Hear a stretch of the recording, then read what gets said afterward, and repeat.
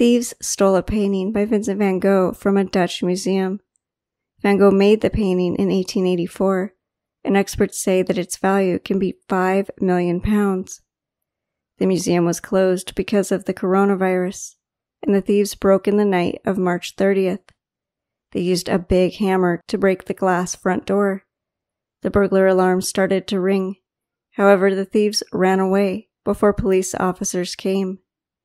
The police haven't caught the thieves, and they are still looking for the painting. The thieves did not steal any other painting.